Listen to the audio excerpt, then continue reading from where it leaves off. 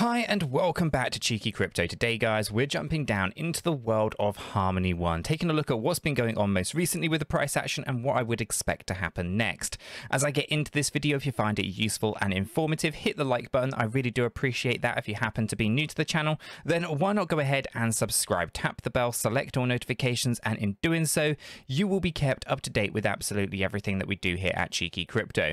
Now, if you have not yet joined us in Discord, the link is in the description down below. It's a fantastic community talking crypto 24/7. It's completely free and I don't think you'll be disappointed by what you find down there. So why not go ahead and check that out today? Okay guys, let's waste no more time with this though. Let's actually jump right down into it and take a look at what's been going on, right? So here we have Harmony paired up with USDT on the hourly chart, and Binance is our data source. Now, we are tracking some really complicated moves, or when I say complicated, they're not overly complicated. They're just nested inside each other. So there's a lot of different degrees of waves going on here, wave structures within Elliott wave theory. So at the moment, we are actually tracking down in this little movement just here, as you can kind of see. My original expectations for this are between 2 cents and 1.8 cents. And as you can see here, we've actually gone down lower than this. And this is because we were actually getting an overextension on this move to the downside. Okay, so we're looking for here is a 5-wave structural move, and this wave 1 is looking very wave 3 even is looking very deep. But that being said, hopefully it will still just bounce up into a little wave 4 and then drop down into its final 5th wave. So this 5th wave move is not yet over. Now if I take this move here and I pull that up into here, you can kind of see that we've already gone past our expectations of where a 5th wave should go. So you know, this is why we're talking about a 5-wave structural move inside here. So let me just draw that out for you, right? So we go down here with a wave 1, up here with a wave 2. All of this is a wave 3. We're looking for a wave 4 bounce, and then we're looking to come down a little bit lower. All of which is our 5th wave move, okay?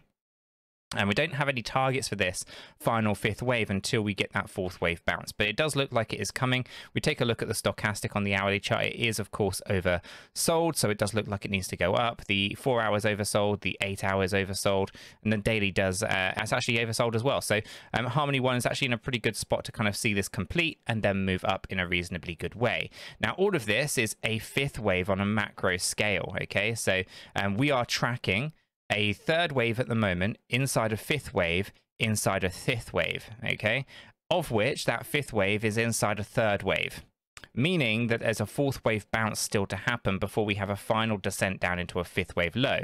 Okay, so if I start zooming out, just remove that stock for a second there, bring this back down, you can kind of see 1 2 3 4, we're tracking 5. We're tracking the 3rd inside that 5th wave. We want the 4th, we want the 5th wave low. I don't know where that's going to end just yet. It's gone a little bit past my expectations. So I'm waiting for that 4th wave in so that we can actually be a little bit more accurate. But I do expect reversal to come in here somewhere soon. Okay, then you can see all of that is inside our 5th wave here. Okay, after a 4th wave that only went to about here. And this is where you start to see the overextension truly shine, because if you take that low and this high, which is over here, I think, that you can see that our expectations were only 2.32, right? So straight away you know that we've overextended on this 5th wave by having this 5th wave move inside a 5th wave, and inside there you can also see all of these sub wave counts, right? So right inside this 3rd wave we go 1 2 3 4 5, then we bounced up, right? So very complicated stuff kind of going on. I'll say complicated, but nested inside. The 4th wave up, I estimate to be about 4.4 cents. So a pretty decent surge. So if we take the current price right now up to about there, you're talking about 148% before we actually descend down into those final lows, of which we are talking about approximately 1 cent. But it does depend on how high that 4th wave goes as to how low that final 5th wave goes. Okay, and yeah, so for Harmony One, there's so much going on here. You know, it's highly lucrative, I do believe, anyway, because essentially if we drop down to those kind of levels where, you know, you're talking about a cent, I do think this has explosive potential afterwards, right? And if we take a look at those stochastic RSIs again, specifically on that daily chart, let me just bring that up here for a second, right? And the reason that we have such a big move, we have 1, 2, 3 coming down here, 4 and 5.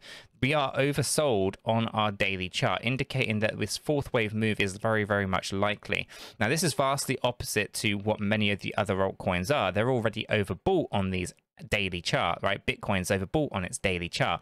So I think it's essentially important to understand that Harmony One is doing something slightly different, and it is going to potentially push up in a more significant way than many other altcoins, because it needs to go back to this overbought area before we can actually go down into those fifth wave lows, in my opinion. Essentially, once we have completed this entire 5-wave structural move to the downside, there will be several things that we'll be wanting to watch out for on the journey back to the upside, because we want to avoid any potential macro trends to the downside. A 5-wave move like this is, of course, a trend in itself.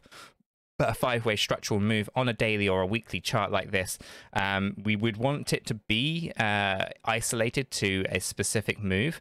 However, we should acknowledge that it could also retrace up pretty significantly and then collapse down in another 5-wave structural move. Okay, so we'll be keeping a very close eye on Harmony One, and many of these other altcoins as well that have a 5-wave structure move. Ethereum, for example, is another one with a 5-wave move on the weekly chart to the downside. A significant trend, but we want to make sure that it is just that, and we aren't looking at anything more sinister. So for Harmony One here, I do think there's some significant push to the upside. I said 148% from the current price, but I do expect that to go down lower. The lower that this third wave goes, the higher in theory the fourth wave goes. The higher the fourth wave goes, the lower the fifth wave will go. Okay, so these all relate to each other based on Fibonacci retracement numbers, etc. So for the most part, Harmony One is in a reasonably good spot and a good place for accumulation, in my opinion, ahead of this surge upwards.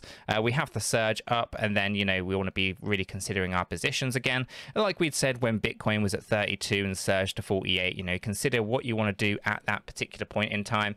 Obviously, I'm not a financial advisor, I can't give you financial advice, but if you're hodling, you have an option there to continue to hodl or exit out of a position ahead of the next drop, for example. Something that we were talking a lot about specifically with our Discord and our Patreon members, and then on a few of the YouTube videos as well, when everything was rallied up quite nicely. When Bitcoin was at 32k, we were buying that dip, and essentially you're looking at running that up towards the $48,000 level.